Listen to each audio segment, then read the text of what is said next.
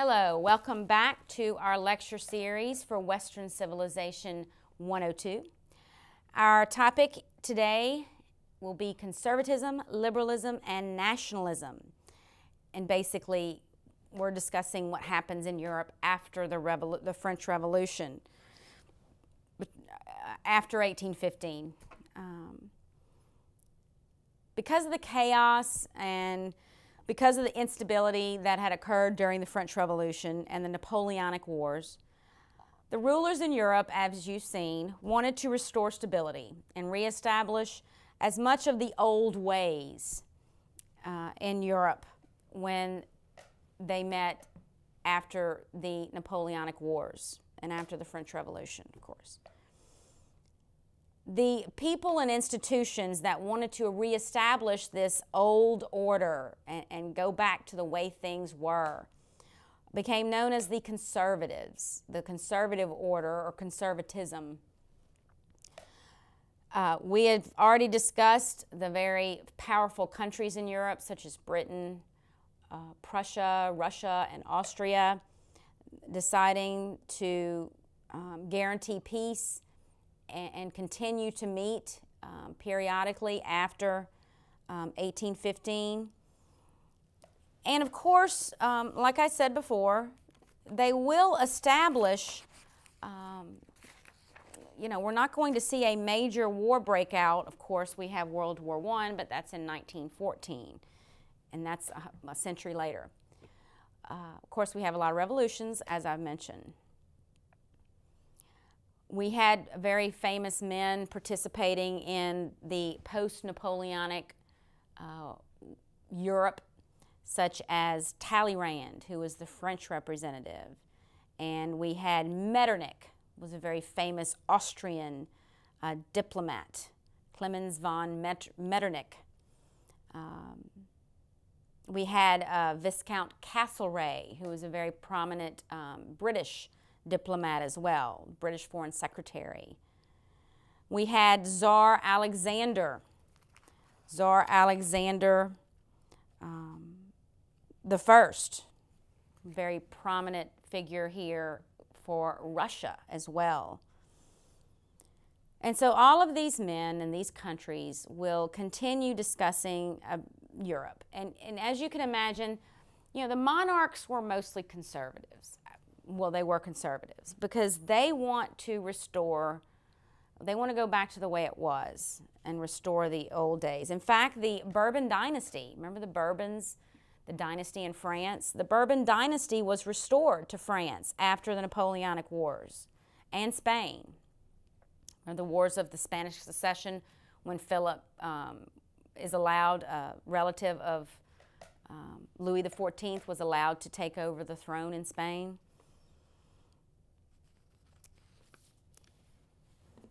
So not everyone felt that way, obviously. I mean, the French Revolution had put forth some very basic freedoms and ideas that a lot of people in Europe wanted to see happen. We also, of course, had the American Revolution as well. And so some of these ideas, especially the constitutions, having it written down, became very appealing to a lot of people in Europe. The people that wanted these constitutions, for the most part, they were known as the liberals, or of course liberalism, as we see here. And there will be a lot of liberal uprisings that will take place in places like Italy and Spain, where people are wanting to see these written constitutions coming about.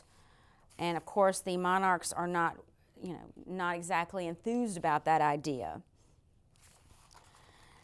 And of course, we have nationalism, nations.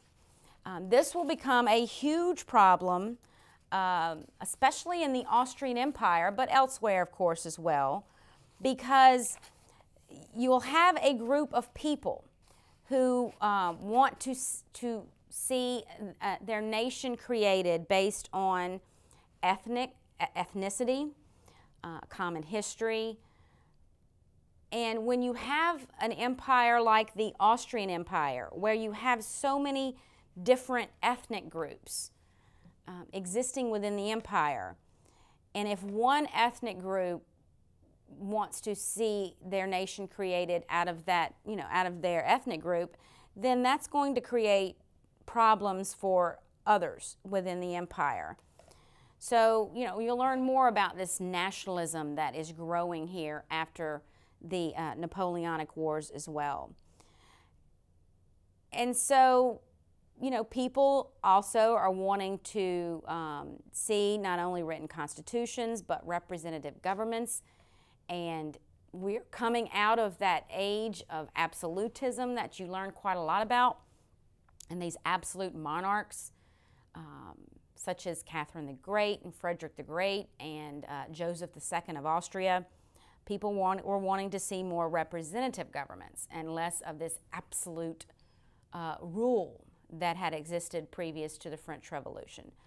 So all of this will create some chaos in Europe in the 1820s and 1830s, and quite a lot of revolutions that take place in the year 1848 and 1849. Not major wars, of course, but revolutions. So let's learn more about what's happening in Europe with these different beliefs and movements with conservatism, liberalism, and nationalism. The French Revolution and Napoleonic era spawned a number of ideologies that became increasingly important in the 19th century and that have continued to influence life in the 20th and even in the 21st centuries. Among these are conservatism, liberalism, nationalism, and socialism. Before we turn to these, however, it's necessary for a moment to talk about a different sort of intellectual movement that occurred in the 19th century that underlay all of these ideological isms that I've just mentioned, and that is Romanticism. Romanticism is often associated in the popular mind with romantic novels, with romantic music, romantic art, and all of that is a legitimate association. But Romanticism as an intellectual movement was to some extent a repudiation of the Enlightenment. The Romantics, starting with Rousseau and continuing on into the 19th century, rejected the notion that reason was the only sure guide to wisdom, the only sure guide to truth. They put greater emphasis upon what they called sentiment, or what we might call emotion today. They also resurrected the importance of faith in many cases as opposed to reason. The Romantics also developed a very great interest in the past and in history, and that interest in history in turn led to a growing interest in nationalism. Nationalism drew part of its impetus not only from Romanticism, but from the actual events of the French Revolution and Napoleonic era. For one thing, the French had set an example with their success in the 1790s and the early 19th century as to what a people could do if they were truly united as a nation. And even those nations who regarded the French as an enemy recognized that their success came from their national unity at times when they were able to work together. And therefore, other nations after 1815 will imitate that. A second sort of negative way in which the French Revolution and the Napoleonic era fostered nationalism is that after Napoleon had conquered much of Europe, it led to resistance to Napoleonic conquest and to French imperialism that helped to create nationalism in Germany, nationalism in Italy, and so on. So nationalism was spawned, in a sense, as a reaction to the French Revolution. However, it went on to become a full-blown ideology, as we'll see in a few minutes. First, though, let us turn to conservatism and liberalism, the two ideologies which were the two most direct products of the French Revolution. And I must caution you that the terms conservative and liberal, or conservatism and liberalism, meant something very different in the 19th century from whatever they might mean now. Both terms have become rather amorphous, but they meant something very precise in the 19th century and something very different from what we think of in terms of those labels today. A conservative in the period just after 1815 was someone who rejected the ideals of the French Revolution, someone who wanted to go back to the way that Europe had been prior to 1789. The most prominent example of a conservative thinker who influenced thinking in the 19th century was the British thinker Edmund Burke. Edmund Burke had at one point been what you might think of as a 19th century liberal. He had been a supporter, for example, of the American Revolution.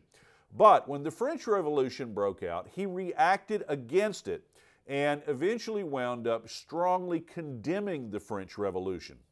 Furthermore, he rejected the entire ideology of John Locke, the notion that man is born with certain inalienable rights to life, liberty, and property, the notion that government exists only to protect those rights, and the notion that one has the right to revolution if a government fails to do that. Burke instead emphasized the organic nature of the state, the evolutionary nature of the state, the fact that the state has been built up by generation upon generation of history, and he argued that no one generation has the right to overthrow that. This became the underlying basis for conservatism in the 19th century. And what many conservatives sought to do was to restore the effectiveness of monarchy, to maintain the distinction among social classes in which you had a monarch, a privileged aristocracy, a less privileged middle class, and a subordinate working class. This was part of the whole ideology.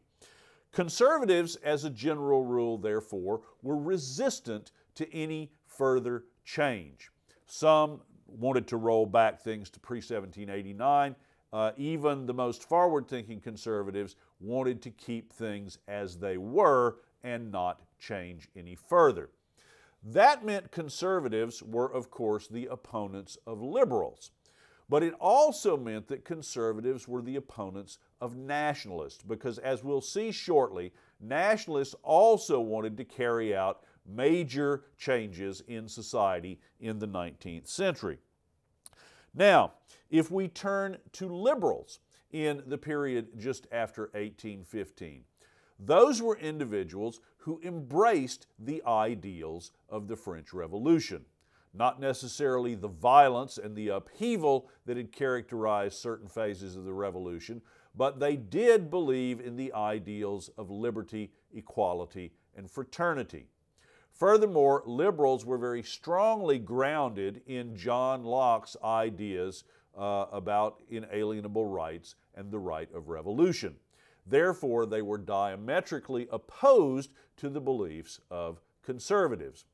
In fact, classical liberals, which is the term that we use to describe liberals in the 19th century, are really the ideological ancestors of both modern conservatives and modern liberals, each group of which has taken some ideas from the classical liberals and gone on with them. Unless you are someone who wants to bring back monarchy and an aristocracy, you can't really be a conservative in the 19th century sense of the word, although it means something very different right now. Among the more prominent liberals in the early 19th century was a British thinker by the name of Jeremy Bentham. Jeremy Bentham invented an approach to liberalism that is sometimes called utilitarianism. Those of you familiar with the political thought of Thomas Jefferson will recognize some of Bentham's ideas as well. Bentham argued that government should only do those things that have utility, That is, only those things that are necessary, like defense, are those things which directly benefit the people of a state in some way. Otherwise, he believed, government's power should be restricted. Again, the emphasis that liberals tend to embrace at this time is upon individual rights as opposed to the rights of the state, whereas conservatives tend to be state-oriented and even monarchy-oriented. Liberals at this juncture are more interested in individual rights. Therefore, for Bentham, the only time government should do anything is when government could do it better than an individual. Another important liberal thinker who comes in the middle of the 19th century is the English thinker John Stuart Mill, who again emphasized individual liberty, who emphasized the rights of all individuals, all social classes, but also of both men and women, placing him ahead of a great many thinkers in that regard. Now, among conservatives, then, for much of the 19th century, the emphasis is on stasis, upon keeping the monarchy strong, upon preserving the rights of the aristocracy, on maintaining the existing structure.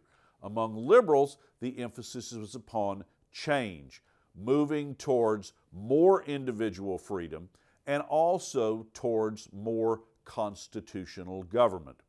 Constitutional government would place limits on the monarchy if there was one.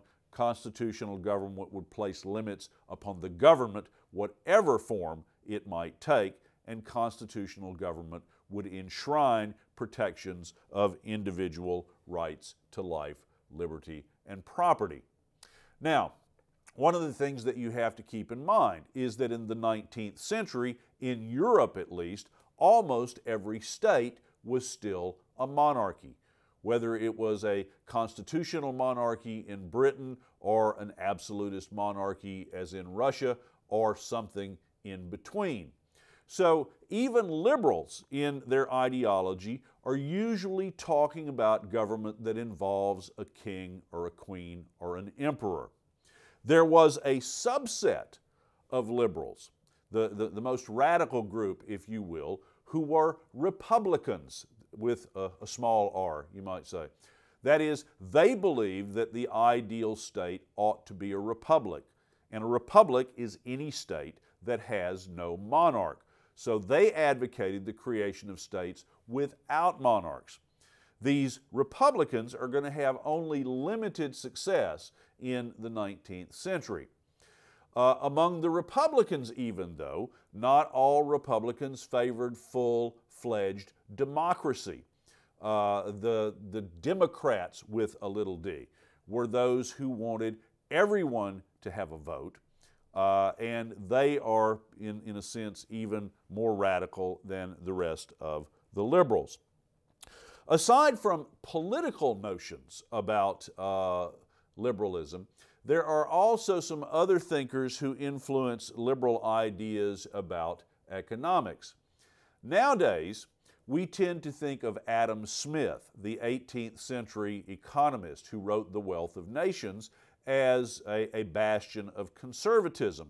But he actually, in the 19th century, was someone who informed liberal thought about things, because Adam Smith argued for the idea of laissez-faire, the idea that government, as much as possible, should stay out of the economy, should not regulate the economy, and this was entirely in keeping with liberal thought in the 19th century.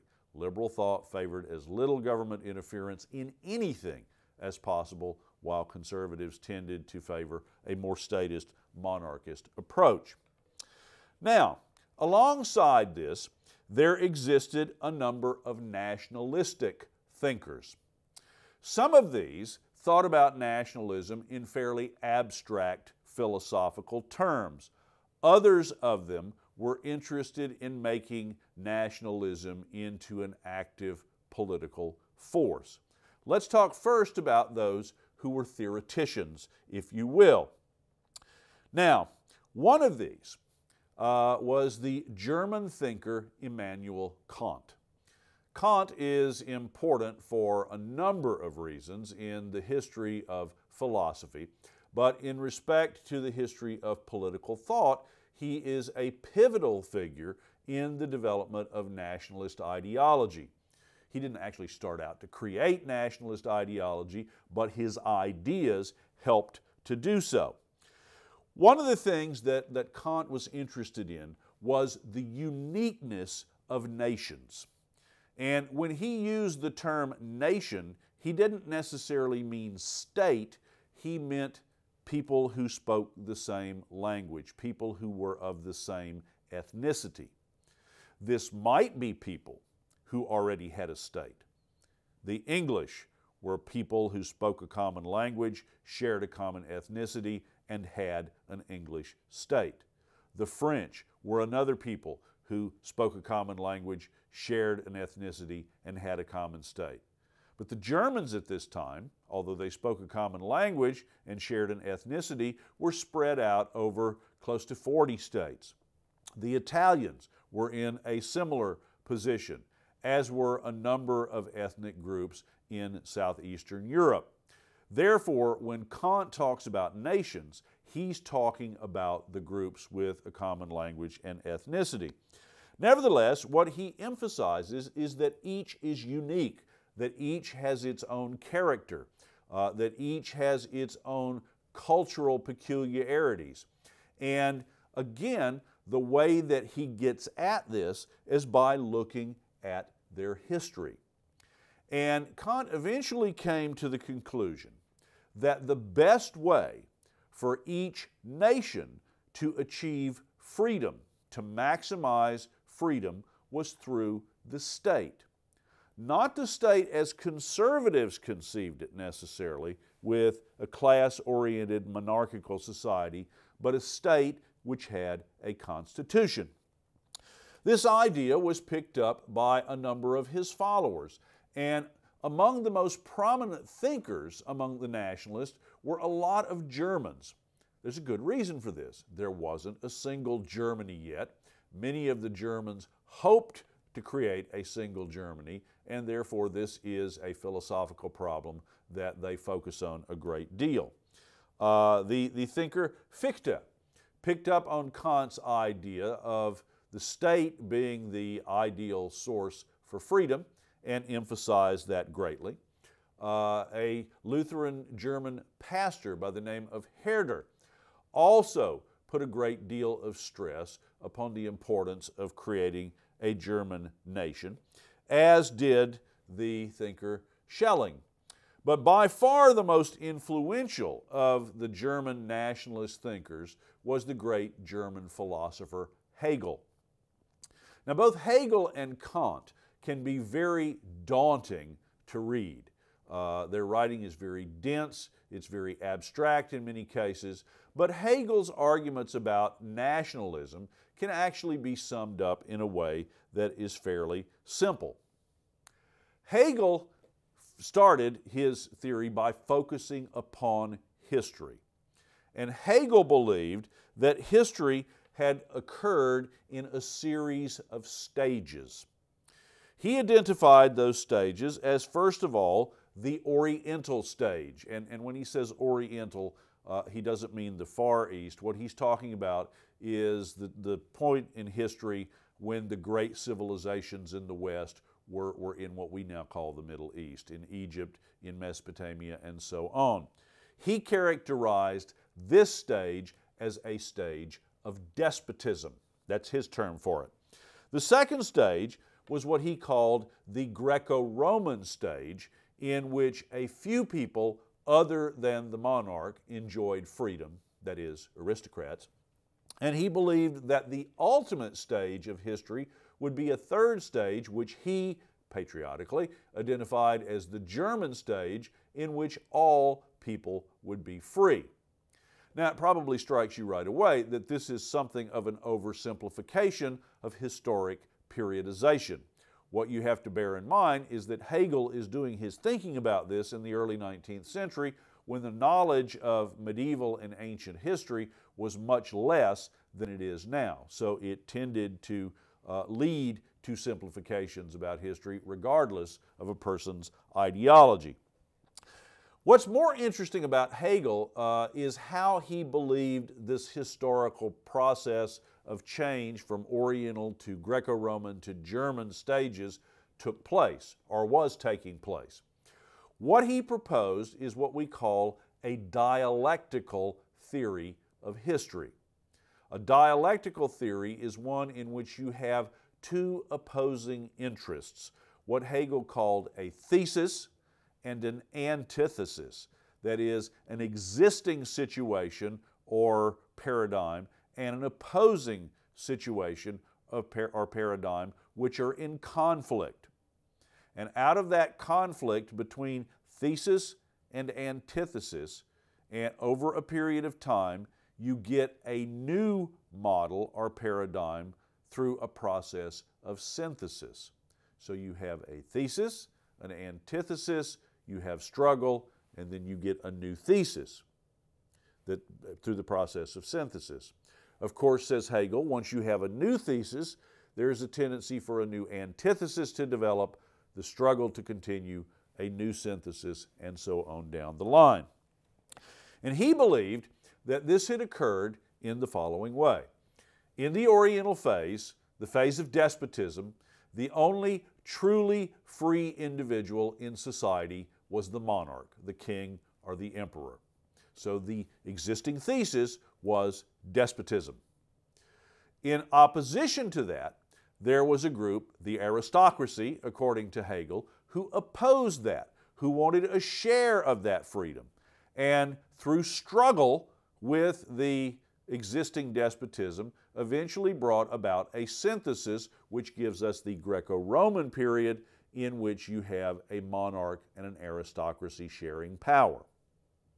However, says Hegel, there eventually is opposition to that, opposition that is continuing in his own time, in which all people demand freedom, and his belief was that the struggle between a system dominated by monarch and aristocracy and the desire of all people to have freedom would eventually lead to a new synthesis in which the state, especially the German state, would become the source of freedom for all. Hegel's wish was for a German state with a German constitution which would guarantee rights to all German people.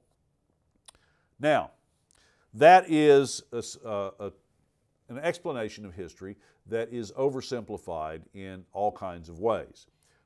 It simply doesn't work when subjected to closer analysis because, in fact, the kind of conflict that Hegel describes has occurred far more times and in far more complex ways than his system allows for. Again, though, it is a reasonably good explanation for what people knew about history at the time. Where it becomes of particular interest, though, is when other people began to take up Hegel's theory. Conservatives used it to justify the existing state. They said, well, if we look at Hegel, this could all go too far. Liberals, on the other hand, used Hegel's dialectical structure to argue for change, to say where Hegel says things are going is exactly where we want to go. But what really threw an interesting complexion onto all of this was when Hegel's ideas were taken up by Karl Marx. Marx, who was a socialist and then later on a communist. Before we get to Marx, however, I need to talk a little bit about the development of socialism. And again, just as I emphasized that conservatism and liberalism meant different things in the 19th century than they do now, I also want to emphasize that in the 19th century, socialism on the one hand and communism on the other were two very distinct things. One grows out of the other, but they are nonetheless two different things. Socialism as a mode of life, of course, is nothing new in the 19th century. Socialism, with a small s if you like, is something that had existed wherever primitive societies had shared land or shared their goods or shared the fruits of their labor. But socialism as a philosophy, as a political ideology, is something relatively new in the 19th century, and it too grows out of the French Revolution. If the French Revolution suggested that all men are equal, that all men should be free, that all men are brothers, it was very easy for some people to go from that to saying that not only should all people have equal liberty and an equal role in politics, but that all men should have an equal share of wealth. And out of that grows a sort of informal notion of socialism that will become more prominent as the 19th century goes along. There were, in fact, a handful of socialists in France during the Revolution. There was even a small group of full-fledged French communists who wanted to do away with private property altogether. They were led by a French communist named Babeuf, who alarmed the Directory to a considerable degree in the late 1790s, but he and his followers wound up being arrested and put in jail and proved to be far less of a threat to the Directory than a certain fellow named Napoleon Bonaparte turned out to be. Still, the ideas survived 1815 and continued to exist and gained some footing among people because of the Industrial Revolution. As the Industrial Revolution progressed, it produced more and more jobs in a new sort of social class, the urban proletariat. That is, people who lived in the cities, who worked for wages in factories or who worked for wages in mines and what have you, and who did not fall into the traditional peasant class, the traditional middle class, or certainly the traditional aristocracy. And these individuals often lived in fairly harsh conditions and therefore were susceptible to an ideology that proposed to improve their lot in life. Socialists in the 19th century had some common characteristics about what they believed. For one thing, they believed that the distribution of wealth is unjust if some people have far more wealth than they need to survive and others have just barely enough or not enough at all. They also suggested that the way to deal with this, what they saw as an unjust situation, was by common ownership of property, common ownership of the means of production, common profit from anything that was produced. So for them, in agriculture, this would mean common ownership of the land. In industry, it would mean common ownership of the factory. In mining, it would mean common ownership of the mine, and so on. And they believed that each person who worked should receive a more or less equal share, or at least equitable share, based on what he contributed.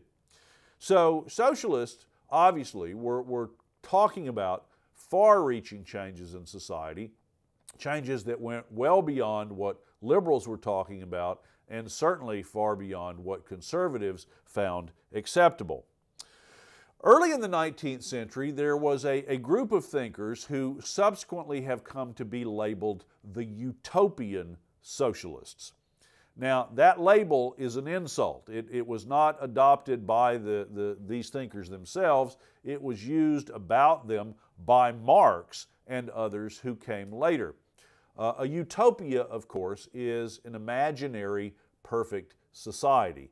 And to call somebody a utopian is, in one way, to suggest that he's sort of living in a fantasy world. So when Marx and some of his communist brethren described the socialists that we're about to discuss as utopian, they didn't mean that as a compliment at all. Of course, one could argue, and I will, that Marx was in many ways utopian himself. But first of all, let's take a look at these so-called utopian socialists. The first of them was a Frenchman, interestingly, a French aristocrat, the Count Henri de Saint-Simon, who was alarmed by what he saw as social and economic injustices in France. And by the way, you don't have to be a socialist or a liberal or anything else to recognize that there were certainly social injustices in France at the time. He believed, Saint-Simon did, that many of these injustices stemmed from the practice of laissez-faire. That is, he blamed capitalism for these injustices, and he argued that the state, the French state, ought to reorganize society in such a way that people did not exploit one another. Now, Saint-Simon was not very specific about how that ought to happen. He is, in many ways, the most abstract of the utopian socialists because he talks about what should be, but he doesn't talk about how it should be accomplished. He is, however, the source of a quote often attributed to many different socialists that actually stems from him, from each according to his capacity, to each according to his work. In other words, he believed that society should use each individual in terms of what he was capable of doing or she was capable of doing and reward each accordingly. Another utopian socialist, another Frenchman as a matter of fact, was a man by the name of Charles Fourier, who believed that most of the social ills in France and elsewhere were due to what he thought of as an improper social and physical environment. And therefore, what he suggested doing was creating ideal communities.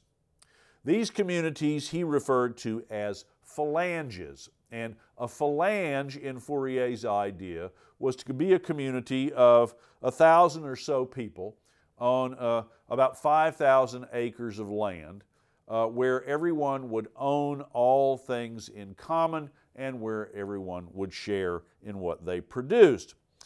Now, this never got very far in Europe because it was just about impossible to find any place where there was 5,000 acres of land that didn't belong to somebody already. Fourier's ideas, however, were tried in the 19th century on the American frontier, where there was an abundance of land. And those of you who have studied frontier communities in 19th century America will recognize that communities like Oneida, for example, were experiments in Fourier's type of socialism. Where that broke down, however, was that there was so much land on the frontier in America that there wasn't much need for individuals to live in phalanges. You could have all the land you wanted if you were simply willing to work it. And so very frequently these phalanges broke down in the face of the attraction of greater individual ownership of land. Still a third French utopian socialist, and the only one who was actually active in politics, was a man by the name of Louis Blanc. Louis Blanc was actually elected to office after the revolution in France in 1848, and he had a practical plan. Unlike Fourier, who had only vague ideas, and Saint-Simon, whose ideas were even more abstract, Louis Blanc had a definite proposal for how socialism should work. He recommended setting up workshops, self-sufficient units in which groups of people work together to produce one product or another, and again, shared ownership of the means of production and shared whatever profits were made. A number of these were actually set up in Paris and elsewhere after the 1848 French Revolution. How well they would have worked in the long run, we don't know, because there was a backlash against Louis Blanc and the workshops were all shut down within less than a year. The most successful of the utopian socialist experiments came, in fact, in Britain, and it came about in the oddest sort of way because it was set up not by a political thinker, not by a group of workers, but in fact by an owner, by a man by the name of Robert Owen. Robert Owen inherited and took over control of a group of cotton mills in New Lanark, Scotland in the 19th century, and right off he was appalled by the conditions that the workers in these areas were living in. And what he decided to do was to create a model community. He built better housing for all the workers. He provided medical care for all the workers. He provided a reasonable salary for all the workers. And he discovered that production went up. So his investment paid off. He took better care of his workers. They became more productive. They made more money. He made more money. Everybody was happy. The only problem is that when Owen tried to duplicate this experiment elsewhere, it didn't work. Why that is, it remains something of a mystery, but it only worked out well in one place. And so while Owen was very successful with New Lanark, he did not become a model for a wider application of his methods. Now, in the meantime, as the utopian socialists were attempting through largely peaceful means to bring about the changes that they wanted, there was also a growth in more revolutionary types of socialism, and this led into full-blown communism. One reason that the utopian socialists were never terribly successful is that they never inspired a widespread movement among the workers, among the urban proletariat. The fact of the matter is that most of the workers spend all their time working. If you're working an 18-hour day, 7 days a week, you don't have a lot of time for reading political tracts, if you can read at all, and you don't have a lot of time for organizing. What some of the more radical socialists began looking for was a way to get the lower classes actually involved. In other words, a way of creating a mass movement.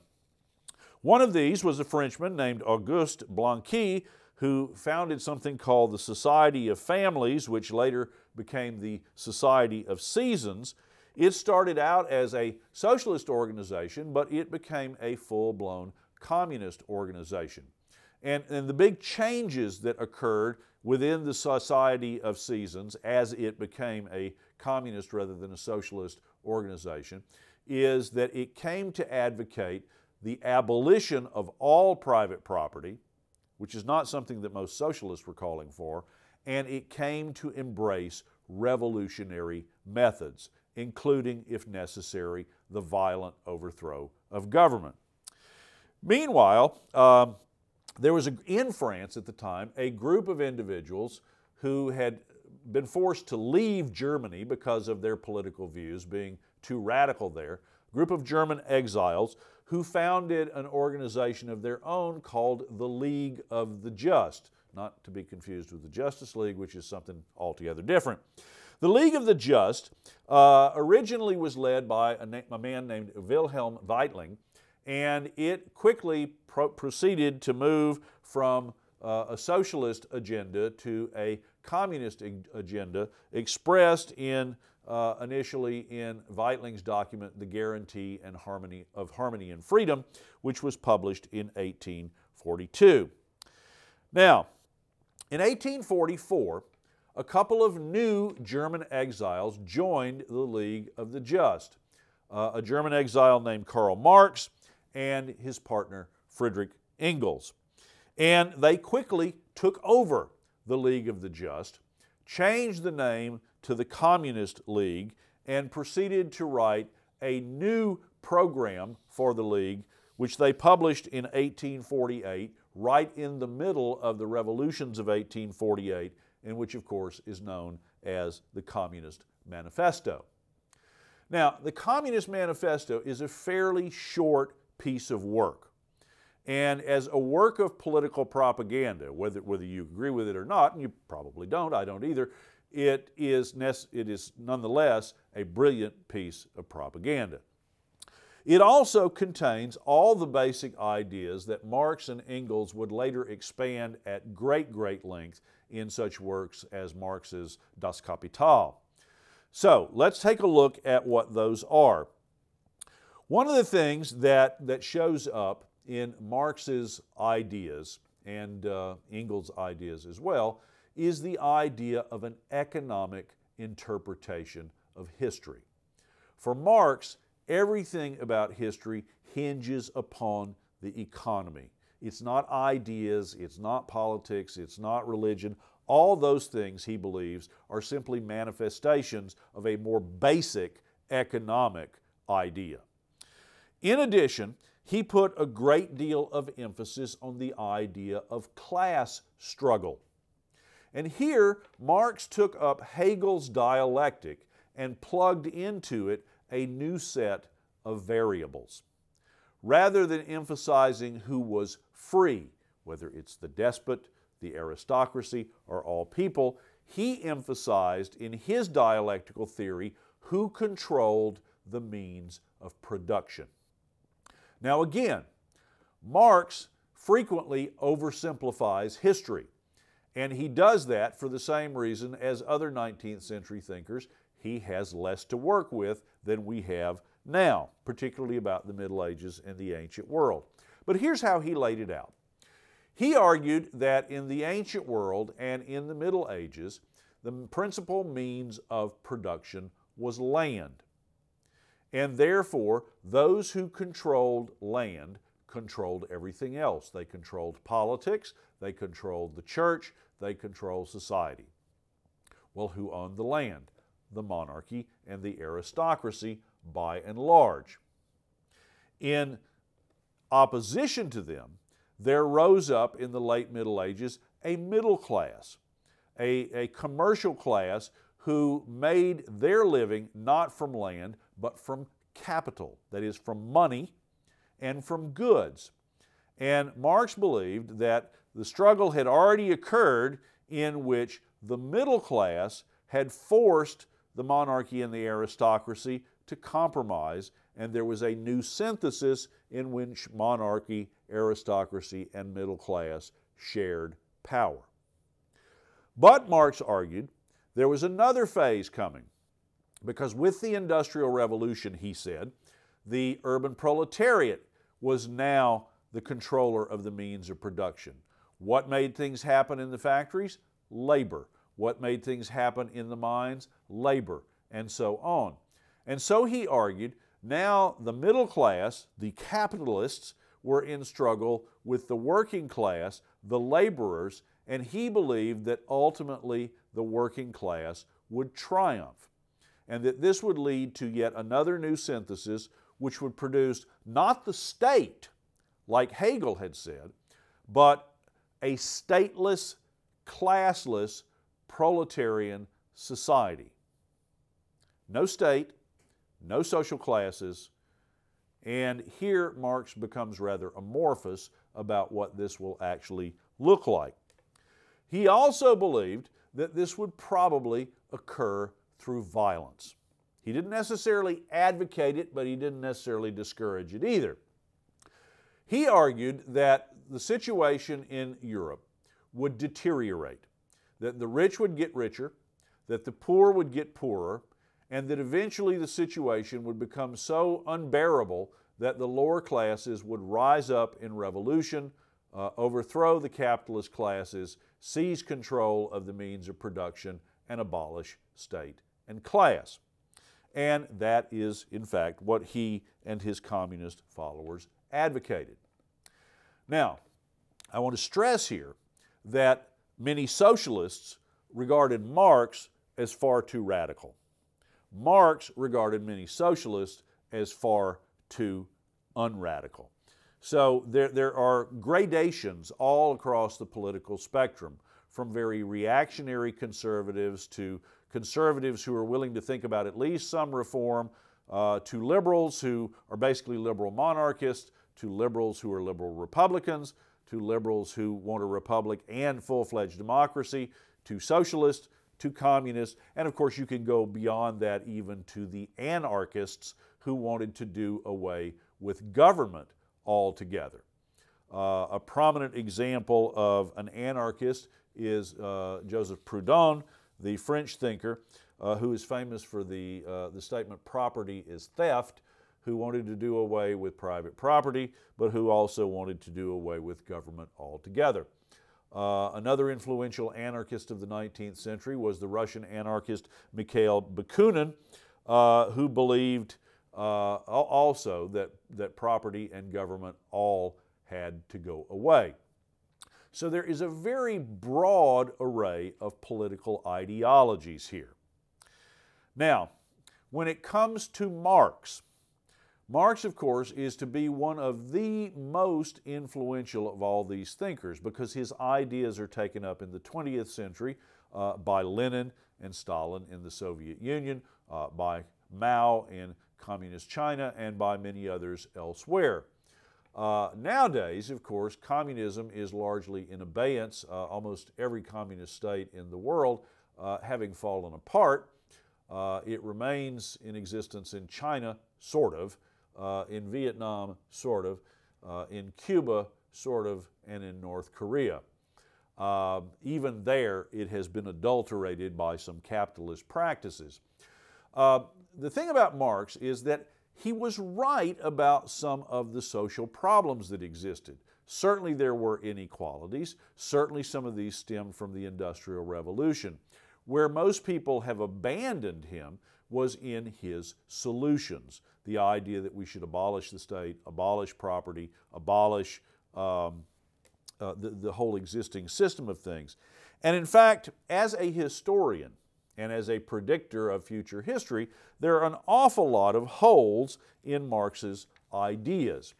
For example, it is true that the rich got richer in the 19th century, but the poor got less poor.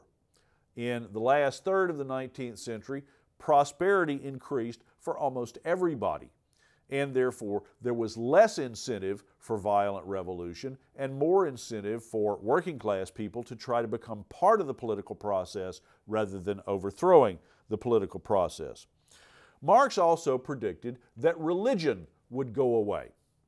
He believed, Marx was an atheist himself, he believed that religion was simply created to make people feel comfortable. He referred to it as the opium of the masses, and he expected it to fall apart. Exactly the opposite of that has taken place. Another thing is that he assumed that people would be willing to embrace violence as a way of bringing about social change, and in most cases that proved not to be the case. Finally, and this is a very profound weakness in Marxism, he believed that communist revolution would occur first in the most industrialized societies.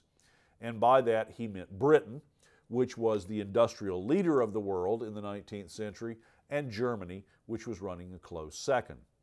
In fact, the only place where successful communist revolutions took place in the 20th century was in peasant societies, exactly the opposite of what Marx had predicted, and most of those revolutions have gone by the wayside. Now, to go back to my original point, underlying all of these belief systems is a certain amount of romanticism. Ultimately, whether one was a conservative, a liberal of any kind, a socialist, a communist, or even an anarchist, there was no way to empirically prove that you were right. You might believe very strongly in your principles, but ultimately they're all based on faith. They're all based on emotion. Conservatives had a very romantic attachment to the past, to the good old days, to the golden age, if you will. Liberals had a very romantic belief that you could bring about change by simply applying Enlightenment ideals. It may seem like a paradox to think in a romantic way about the rationalism of the Enlightenment, but that's precisely what a lot of liberals did. Socialists also did the same thing.